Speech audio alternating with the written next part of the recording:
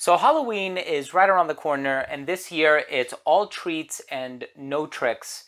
I want to focus on fragrances that are on the sweeter side of things. Some of these fragrances are going to be geared more towards a feminine audience, but these three are amazing fragrances for the fall and the winter as well. So in today's Cephlabon contributor video, I'm going to be going over this co-curated list between myself and Michelin Kamen of Cephlabon. There's also a very special giveaway that I'm going to be telling you about, so make sure to stay tuned.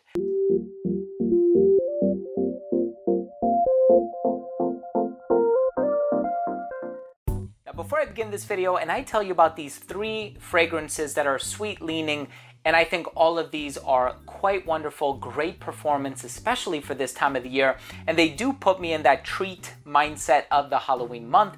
I want to start the video off first by saying that if you're a fan of fragrance related content, hit the subscribe button, hit the bell, and please give this video a thumbs up. It would really mean a lot to me. So to start things off, if you would like to participate in the special giveaway, all you have to do is shoot on over to cephlabon.com. It's going to be the first link down below in the description box. So after you've become a registered reader, just drop a comment on the article.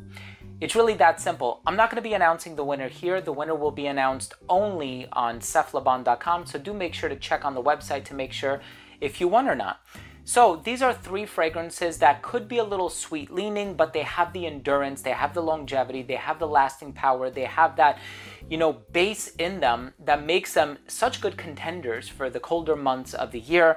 And of course, with some of them, they put me in the mindset of Halloween. Like the first one, for example, in this co-curated list is Prada Candy. So this is a fragrance that I acquired a few years ago, as a matter of fact. And of course, this is composed by Daniela Andrié.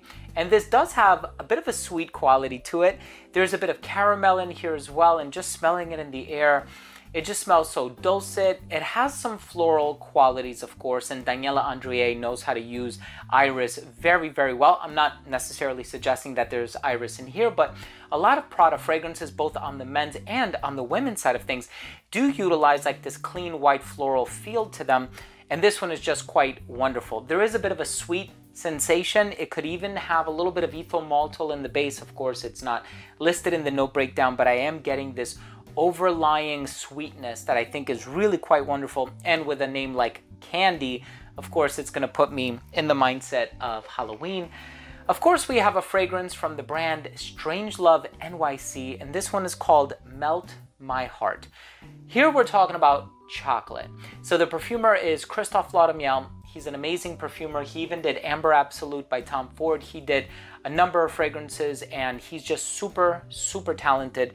Here we have a fragrance that has dark chocolate, iris, a little bit of oud in the base, and that chocolatey warmth in the opening is just utterly delectable. And every time I wear this one, by the way, this could make it in a gourmand list, this can make it in a winter list, this can make it in a Valentine's Day list. So I love the versatility of this fragrance. The only thing that you have to keep in mind is that this is a bit on the heavier side of things, which is why the recommendation is made for this to be worn in the fall and winter, not necessarily the spring and summer. But Melt My Heart is an amazing fragrance by Strangelove NYC, and it does kind of put me in the mindset of Halloween, to be honest with you. And the fragrance in the #1 spot is the sweetest fragrance that this brand has to offer.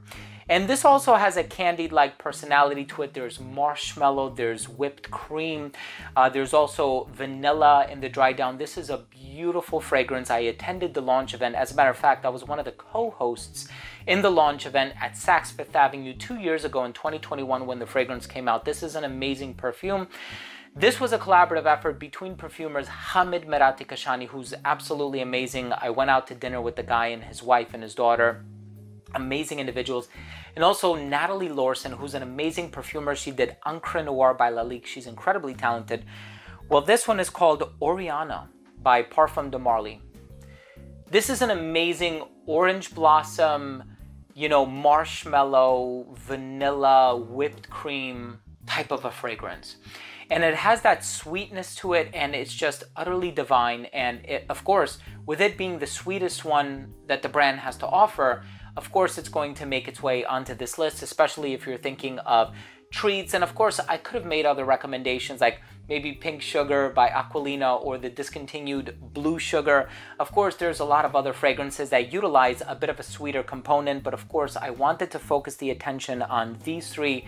I do love them. They're very high recommendations on my end. And of course, as you can see, two of them are a little bit feminine leaning, but nevertheless, they are amazing fragrances. Thank you so much for watching. Check out the giveaway, seflaban.com. First link down below in the description box. If you enjoyed this video, hit subscribe, hit the bell, give this video a thumbs up for the YouTube algorithm. Thanks again for watching, everybody. I love you guys, and we'll see you tomorrow with a new episode. Bye.